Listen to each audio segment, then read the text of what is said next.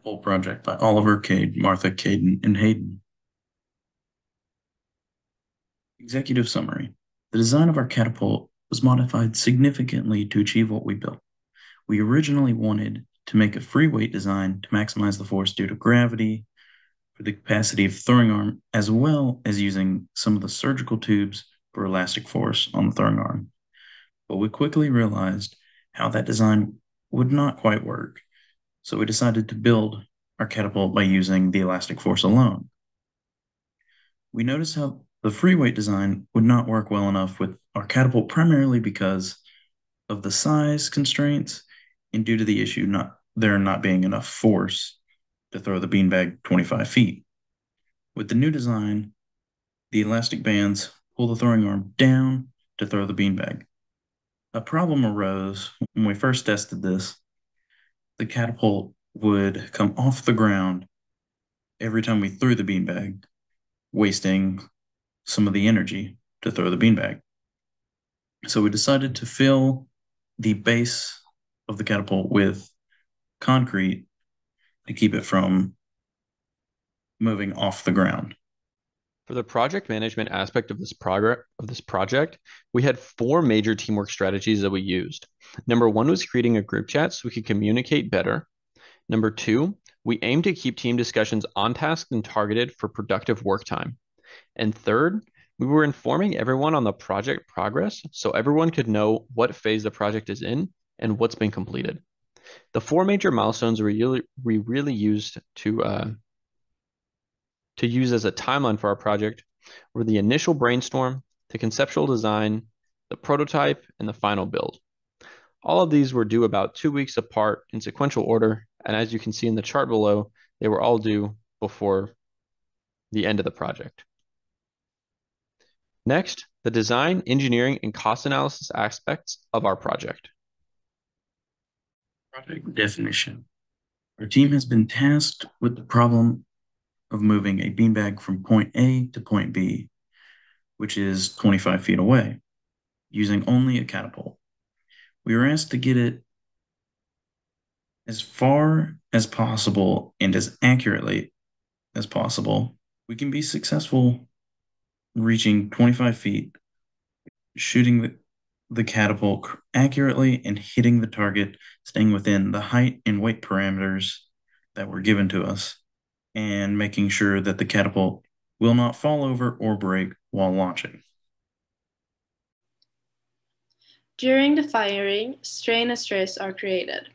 Stress is created in the thread on one side of the throwing arm, and at the same time, the strain is created on the other side of the throwing arm in the surgical tubing.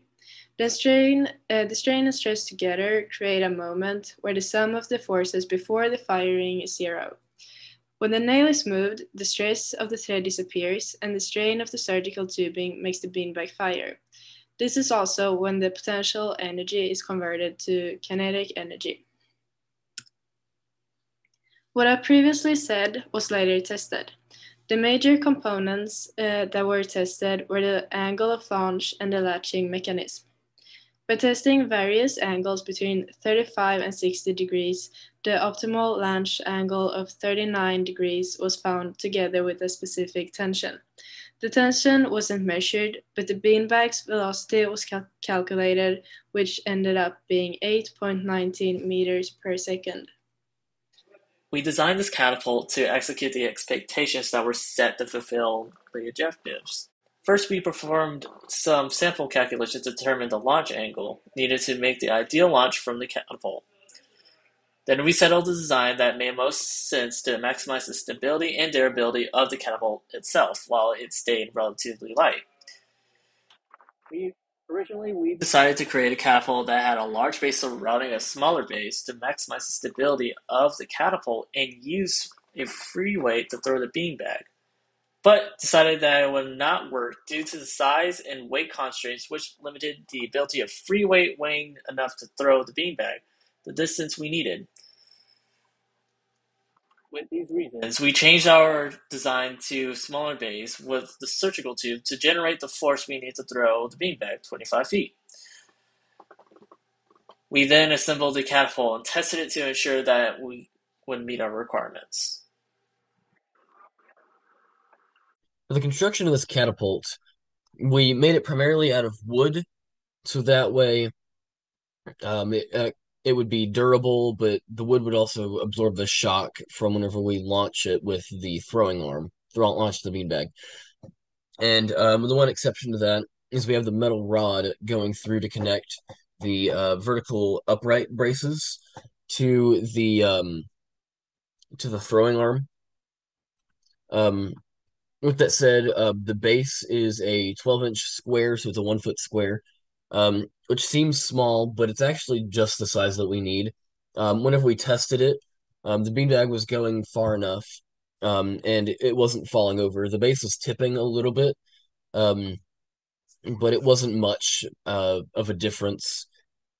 It wouldn't affect us as much because we had enough weight where we could just fill it with concrete, and so the concrete was good enough to hold the base down so it doesn't rock back and forth, and we can launch the beanbag without having to worry about anything happening.